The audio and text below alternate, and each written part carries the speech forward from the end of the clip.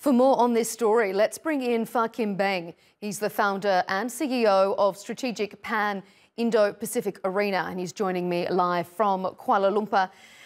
Has he in fact exhausted his appeal process, or are there any other recourses he could take now? With regards to Najib Razak, if we were to look at all the attempts, the legal attempts or even political attempts that he has been attempting, obviously he will exhaust all avenues that are possible in order to liberate or free himself. But that having been said, Malaysia is a country that is based on rule of law, and the likelihood of an appeal is not very strong and encouraging at all. Phar, what about the reaction from the public, his supporters or his detractors? What has been said since this news broke?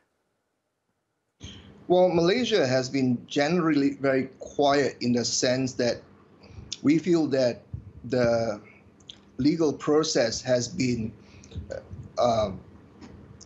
taken to the fullest extent possible, and people in general are very happy and quite satisfied with the current unity government that is administered by the Prime Minister Anwar Ibrahim in collision with other political parties. So this particular legal sentence did not hit Malaysians as much as the legal sentence about 7 or 8 months ago, where he was actually put in jail.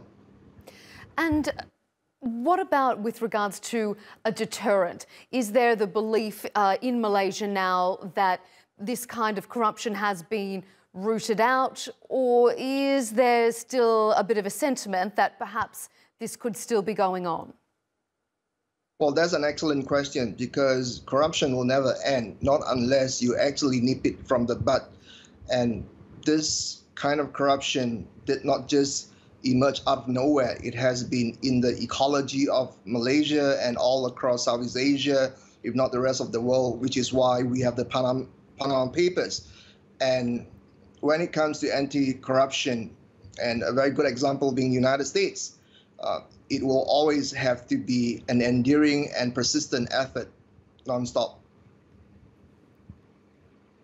And just finally, with regards to his time in prison, have we heard any response from Razak himself, any reaction to this decision?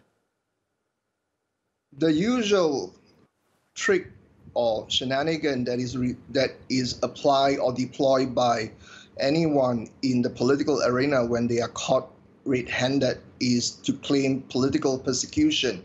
And I believe that that will continue to be his theatrical tactic, if I may, and that will not change for what it's worth. Phar Kim Beng, thank you for your analysis there out of Kuala Lumpur. We appreciate it.